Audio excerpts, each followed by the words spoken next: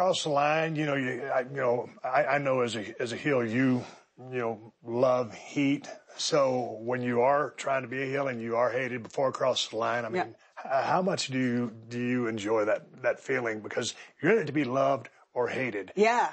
So I think it was like uncomfortable at first, just figuring out how to be a heel, because I'd been a baby face so solidly up until that point. And then this character was everything that I wasn't as a person. So and once I also figured that out, I'm like, oh, do the opposite of whatever you would do in real life and do it 10 times over, and kick it up. And so that would be, what's fun? It's like you hear a little reaction to some booze. You're like, oh, they didn't like that. I'm going to do it more, And so that was definitely as rewarding as getting cheered. It was saying I tried to turn heel a while back, when I was still in, and it didn't really go so good. But, like I said. I tried.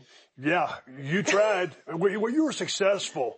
But my point is you live or die by the reaction.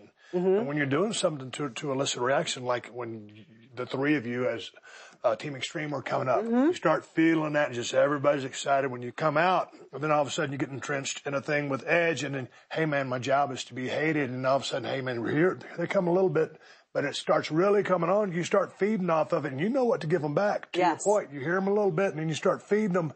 Oh, this is what they're wanting. Mm-hmm. And they're repelling me. This is what I want them to do. So I am controlling them. So it's all part of a cycle. And when you get that momentum going, whether you're heel or baby, you ride it. Am I wrong? Absolutely. I mean, and I think it was helped being a baby face and such a strong baby face before. I'm like, oh, what did I want on the other side of that this whole time? Because you want someone that wants to be, and that the crowd is reacting to strongly, as opposed to lukewarm, where it's like hard to get a reaction one way or the other. Okay, so you and Edge are riding along, got a whole bunch of steam, and then finally it starts crossing the line. It gets really personal, personal. And then finally, in a promo, you about had a gut full. Yeah. You're about to ride off in the sunset.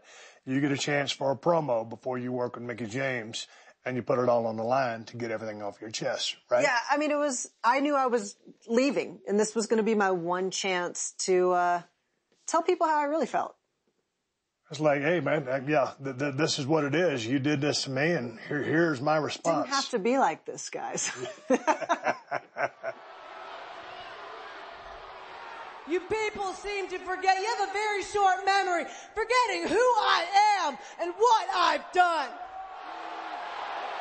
All the sacrifices I made, whether tearing everything out of my knee, whether breaking my neck, or getting verbally berated by you idiots every